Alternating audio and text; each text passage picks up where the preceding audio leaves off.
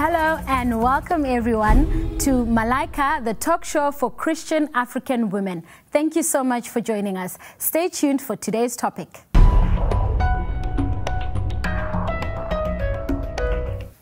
And today we're talking about how to be content in singlehood. We've got with us a bunch of lovely ladies who will help us to talk about this matter.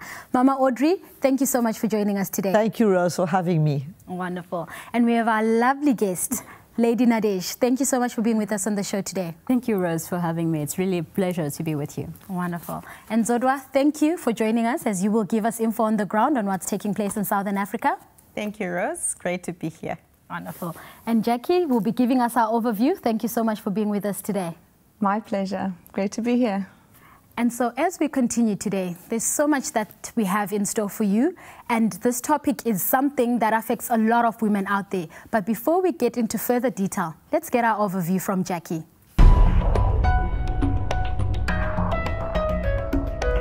So Jackie, what do you have for us today? Yes, I have quite a few things about singlehood, how to be content in it. We've all heard this statement or question. So why haven't you been married? You know, no one's good enough for you? Just why? Why? What's, your standards are probably too high? What's the problem? This shows the stigma that there actually is in this world around being single. Even 2 days ago, I was speaking to someone and I mentioned someone that was unmarried and much older. And the first thing was, but why? Why? And this is actually all across. So this is a very interesting topic that we're talking about today because it deals with many people out there that have questions about singlehood. Yeah. What does singlehood mean, actually? It means the state of being unmarried, simply that. Though today we do have many people that stay together and they're not married, so that eliminates this part. Some people have romantic relationships, they don't classify them as single. We'll talk about that in the Christian context, Mama Audrey, later on. There's also an assumption that to be single means you have to be unhappy, something wrong in your life. So can we actually be content in singlehood or not? Another question to be answered. Some people also prefer to remain single for whatever reason they have, and many report, as I've read, to have a good quality of life in their singlehood. In Namibia, I have a statistic for you about cohabitation, where they live together and they haven't been married. It has increased since 1992 amongst those that are 30 years and older, and the odds are higher in urban areas than those in rural areas. Mm-hmm. Lots of people cohabit there. In Zambia, I was reading a national newspaper from Zambia the other day, and I found that 37.7% had never been married. Mm. That's interesting. As opposed to 2013 now, it's classified now of men, the difference between men and women. There were more men that were unmarried. We had 44% men unmarried and 28% of women that were unmarried. Wow. I'll give you a quick definition. You might think, what is stigma? What does that mean? So quick definition of what stigma actually means. It's a strong, burning feeling or disapproval that most people in a society have about something, especially something that they think is unfair. Mm. Is being single unfair? We'll see. We'll see. We'll soon find out if it's unfair. And my last definition, also definition on stigma. So stigma is a perceived negative attribute that causes someone to devalue or to even think less of a person, the value of the person, who the person actually is, because of the stigma that someone has towards them.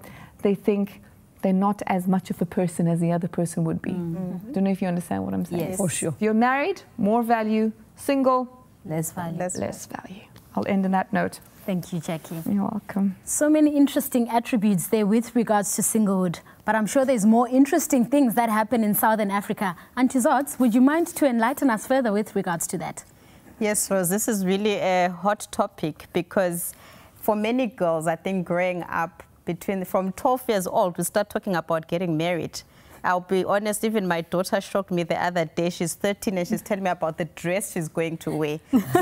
So we have this romantic idea that I'm going to grow up, go to school, finish school, have my career, then get married. It's part of the order of the day. When I was in school, I remember for 30 minutes I was sitting, instead of studying anyway, I was sitting and we're discussing our dresses. Oh, wow. Bridesmaids dresses, what dress am I going to wear? What is he going to wear? What are the little kids going to wear? Everything planned out, and I wasn't even 18 yet. Exactly. So for all girls, this is the idea.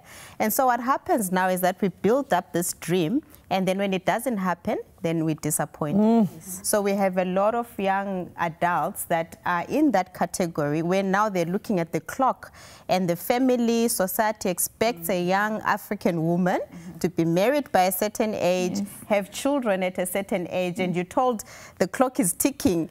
Watch the time, it's going, because there's an expectation for grandchildren at a certain time. So for a young person, it's like constantly bombarding them all the time. Then especially girls, I suppose. Yeah, of course, girls. Actually, for men in Africa, it doesn't matter what age you are. You can be 40 and marry a young 18-year-old. That's not a problem for them. But for women, when you now hit your 30s, it's another story altogether. And what happens now is, coupled with this, is social media. Every advert, everything they see on Facebook, Twitter, everything, it's throwing at them sexuality. Couples are always being thrown at them all the time. So it breeds a desire also to be with a partner or to be with somebody. So now, with all that being thrown at you, family telling you this, social media telling you that, and you yourself expecting something to happen, then it's like a catastrophe. So what do I do? So it is a really big issue. So it would be nice to hear from Mama what the story is. Mama, what's the story? I mean, is it possible? There's too much happening. There's too much influence. So is it really possible to be content in being single? Okay, we're speaking now in terms of Christianity. Let's come back to reality. Of course, in the world, I can understand everything Auntie Zods has said, because it's a reality. There's competition among girls. There is pressure from family. There is maybe some parents want to get rid of their daughter because it's so much to care and to look after. There are so many things that come into it. But when it comes to Christians, this is another story altogether. Whether we are married, we are single, we are young, we are less young, our joy should be found in Jesus. And not in the fact that we are married or not married. And if we make a little survey, maybe among many Christian women who are married, they will tell you it was not the best thing, the best idea. They want to go back to singlehood. Exactly, they would like, they dream about the days where they were free, they dream about that, and now they got a baby crying here, a child got to pick up at school, the husband putting demands on their lives, they don't belong to themselves anymore, their lives is given all day. So I think that we can be totally satisfied in singlehood if we've got our eyes on the right place, in the right place. If we are in the flesh and we are influenced by the world, and I'm sad to hear as well that even in churches, we've got parents who put that kind of pressure on their daughters. That's true. And who end up into the wrong kind of relationships and probably end up being miserable all their lives. And it's just something that the church should have nothing to do with this. The Lord has removed us from the kingdom of darkness. We are now in the kingdom of His dear Son. We've been redeemed. We've been forgiven. We live in the new kingdom where Jesus is King. And the Lord doesn't say anything like this. Our joy, our peace, our fulfillment is in Christ. Is not in these things. Of course, say yes to the dress. We know the story.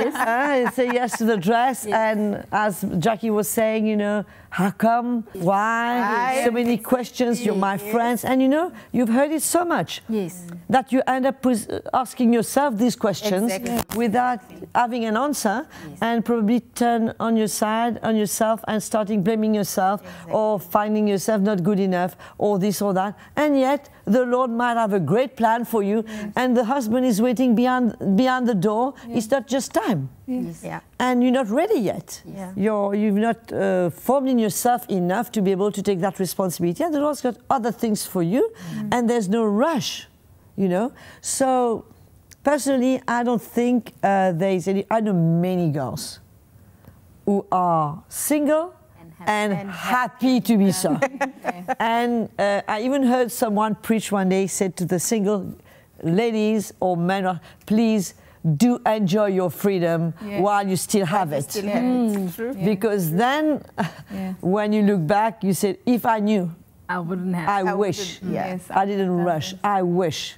But all depends on the plan of the Lord in His time, in His calendar, and things work out together for good for all those who love the Lord. So I think at this point we can take the opportunity to hear from the single lady in the house. I'm the only one.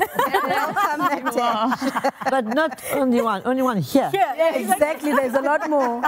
To clarify. So Nadej, you know, as Auntie Zods has mentioned, there's so many things that bring about the lack of contentment in singlehood. What are the challenges that you as a single woman have faced? It was very similar to what Jackie said earlier on, as the whys. Why you're still not married? Why you're still single? You haven't found your perfect prince or things like that. So I had a lot of questions from my family, from my friends, even people in the church questioning why I'm still single. And just to do like a little retrospective of my single life, when I was 22, 23, I met with the Lord, and in my heart it was clear I'll get married one day. Just to mention that I'm coming from a family that experienced divorce. So it's only when I met with the Lord that the Lord reconciled me with marriage. Understanding that this is part of His plan, and this is something good. And it's not because I had a bad experience with my parents that it means it's necessarily a bad something. So He reconciled me with that. And so when I was in my 20s, I was hopeful and faithful. I was like, yes, Lord, I'm serving you. I know you will bring the right one to me. And then I reached 30-something, and there was still nothing. Oh, wow. That is a nothing. No, but we can't say you didn't have options. You turned them down. She has the inside story. Mama Audrey has some insights. I had some options, but I didn't really feel like that option is for me. And yeah, that is absolutely right. But so I waited because I was hopeful to find someone very specific. And so I reached my 30s, and I was still single, and my friends were going to their second babies, and you know, they were happy and excited for this new life. And I was like, okay, Lord, what's happening with me? Is there something wrong with me? Am I too picky? Why? The why question came back to you. Exactly. And I can say that I went through several seasons. Because honestly, being single in your 20s, it has nothing to do with being single in your 30s. It's different. It's very different. And the expectation and the pressure from the family, the friends is different, and even your own pressure. Because as you mentioned, I think, Auntie Zot, there's a clock ticking. Biologically, you kind of feel that you are ready to be a mom, you're ready to have a house, to take care of someone, you know, and the someone is not there, and the kids are not there, and you know you don't have a lot of time. So I kind of started to have a pressure and to feel that pressure. And some people told me, maybe you're not praying enough. Maybe you're not fasting enough. Go up on the mountain. Exactly. You're not spiritual enough. You know? If you do this and do that, you will meet the right one. You don't have enough faith. Yes. And so you kind of start to serve the Lord with that motivation, thinking, okay, I'm going to be... Pressure. Yeah, with that pressure. And kind of thinking, okay, I need to be the good Christian girl so that it will be easier for me to meet the right one. So I ended up in that sphere, and ended up with the wrong relationship, and I got engaged, and it was the wrong guy for me, definitely. We were on two separate paths and ways and views of Christianity, so it became very clear as we went, we got along and we started to chat with each other that we were not having the same views as far as Christianity is concerned. So I preferred to cut off the engagement than to continue and to have a divorce at the end of the marriage. Praise the Lord. So I am really grateful for the Lord to really, for opening my eyes at the right time so that I didn't end up divorced as my parents. And so that's a blessing in itself. And so after that, the biggest part was to go back to that status of being single. Because of course I knew that it was the right decision, but then I knew somehow that that building, it's like you've started to build something and then you're back to ground zero, back to your previous status. So that was really hard because it was like, Lord, whew, I'm going to be alone again, I'm going to be lonely again, because trust me, it's very hard when we are single. It can be very hard because people that are married, they have their kids, they have their family, so they don't even realize that, but somehow in the church, we kind of find ourselves apart, isolated, whether we want it or not. We will find ourselves in either with the circles of the single ones, but I remember having a conversation with a sister telling me, actually she made me feel like being married is the optimal goal for me as a woman, and in other words, I was less of a woman if I wasn't married. And I remembered that I didn't feel good about this. I was worried, I was troubled. And I went before the Lord and I was like, Lord, is that so? You made me a woman. You made me this way. And actually, woman is womb man. So he prepared everything inside of me for me to be a mom one day, and etc., etc. And the Lord showed me something that is very, it has enlightened my Christian walk, honestly. He showed me that in terms of value, I had exactly the same value as any other Christian married or unmarried. And that he paid the same price. Exactly. So the price he paid for me, he paid the same price for them. And that was the first enlightenment. I was like, yes, Lord. So I'm not less of a woman if I'm not married. And also to deepen my relationship with him, I was like, okay, Lord, what do you want me to experience or to learn or to know during this time? Maybe it's going to be forever. Maybe it's going to be just for a short while. I want to make the most of this time. And so I went deeper in my relationship with my Heavenly Father, getting to know him better, and also to have my security in him, and not having my security on a husband or on a house, or on a status, or on a status on Facebook, like now I'm Mrs. So and so, with pay, or to have nice pictures on Instagram because now we're married, or stuff like that. But he showed me very clearly that without removing the fact that it's true, it's tough. It can be very tough sometimes. But Christian work is not an easy walk. But the married life as well can be tough. Yeah, exactly. So both lives have their challenges, but the end result, what he showed me very clearly, the end result of Christianity is to finish the race. Whether I'm married or not married, I need to make sure that I finish the race. Amen, we clap. And that is what is sustaining me today, because I'm not serving him to have a husband. I'm serving him because I love him, because he died for me. He made that huge sacrifice for me that no one will ever make for me. So that's the reason why I'm doing what I'm doing, and I'm serving him. And in the meantime, you can say Jesus is your husband, is your father, is your brother, is everything to you. He's my everything. Can I add on? You're talking about singleness, right? Focusing your eyes on Jesus rather than on being married. I was speaking to someone lately, and she was talking about her daughter who had been married. This is in the United States. And they had recently gotten a divorce. And the problem was, one of them was saying to the other, you weren't there when I needed you. And vice versa. the man would say to the woman, but you weren't there when I needed you. So even in marriage, there's a tendency of looking towards one another and not focusing on Jesus. If your focus is then on Jesus, then you wouldn't have that issue, whether you're married or whether you're single. If you focus on the married person, divorce. It is so important, you know, when you said the clock is ticking. Yes. The important thing of the clock ticking is the 40 bar. Because once you get to that 40 bar, you know that it's not finished. Kind of. No. Come on, Nadesh. Come on, Nadesh.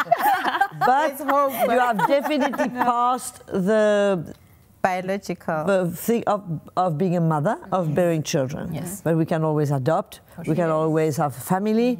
It's not the end. But it's just the world way of thinking, which has been impacting our lives so much that without realizing it, we are falling under the pressure of the world and the pressure of stigmas and the pressure of understanding and the pressure of I don't know, society. And also the pressure of family. We're falling under all kinds of pressure instead of saying, Lord, whatever your plan is for my life, you know, I want exactly that plan. And I don't want anything else. I want this plan. I was in South Africa, it just came back to me. I was in South Africa in, it's quite far, it was 1969, in the 70s. And I was not married. And there was a young boy who was quite in love with me. So I'm telling you very secretly. They're all coming out now. And I was not really interested because already Mika and I, in our hearts, we knew, even when we were in the world, that we were reserved for each other. Miki was studying. And my aunt always come to tell me, you know, want to show me accidents on motorbikes, because this guy had a huge motorbike and we used to go everywhere. And one day she came to me, on a Saturday, he came to me and said, let's go and have an ice cream, you know. And I said, no, I'm busy. I didn't go. And the guy went, and the next day my aunt came to my room and she showed me a newspaper thing. And I realized that he left me. He went and picked up the girl across the road. They went on their bicycle. They crossed, a car crossed a red light. The girl on the back of the car, of the mask, was killed on the spot. And it could have been me. If I was so focused on marriage and not wanting to lose, because he was he was a top sportsman in South Africa, and if I was just there and having this at the back of my mind, being so focused on, I need to have somebody who's successful, who's this and that, I could have lost my life. So we cannot fall under the pressure of people when it comes to our life. In the book of Corinthians, he says, Paul says, you have been redeemed at a great price. Do not become slaves to man. Do not bow to principles of the world. Do not bow to what people think, say. You live your life. You have been set free. Enjoy your freedom and live it fully in Christ. You know, and this is what we see with Nadesh. I can see she's a very happy girl. Very happy girl, and you know, it costs courage, you know, to cancel a wedding, to cancel a wedding day, to cancel invitations. But that is so wise and so courageous. But today, is there anybody who looks back and said, oh Lord, I thank you for helping me in that decision? Oh yes, it's Nadesh. And I'm sure many will be encouraged by her not to look around, and you know, Jesus has saved you. He's got a plan for you, with or without a man, whatever it is. Serve him with all your heart, and you know, it's not the end. It's not the end of everything. That's exactly. For me, something speaks to me about what Nadesh says: the value. That you're not less valuable because you're single, but how the Lord values us, no matter what state we are, and finishing the race. That's the goal. Exactly. So for me, I think for many viewers, that's very important. We're here to finish the race. Definitely. And this is such an interesting topic. I think we could speak until the chickens come to roost. But unfortunately, Mama, if you could just give us the final word with regards to this topic, what is your encouragement? What hope does the Lord give to the Christians out there who are single?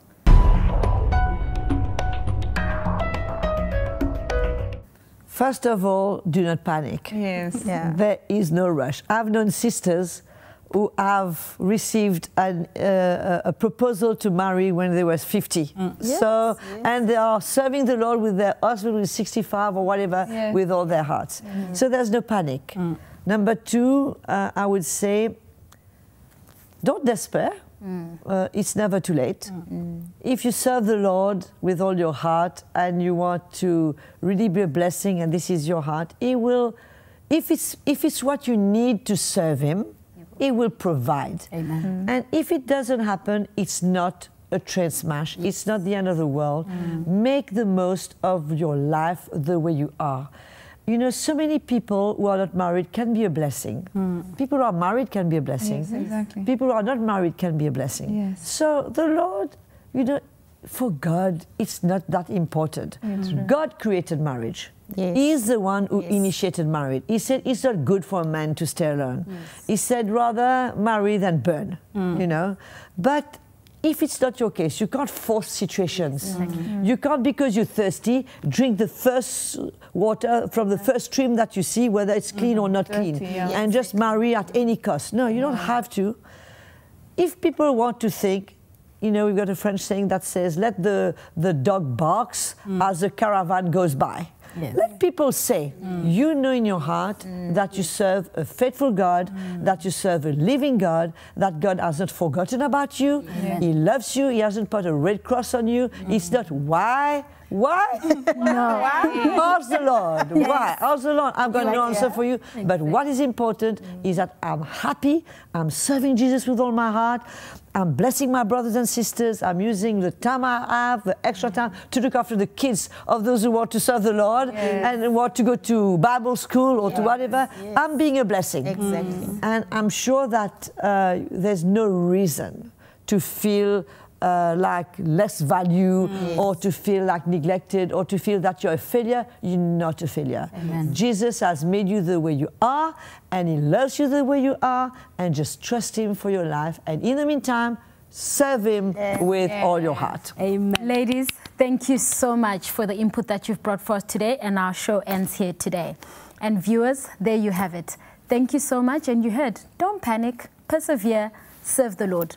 Ask the whys, no problem, but your why goes to Jesus, because after all, He's the one who created you. He's the one who has the specific plan for your life. Don't go drinking up in wells that may cause you to have diarrhea or cholera.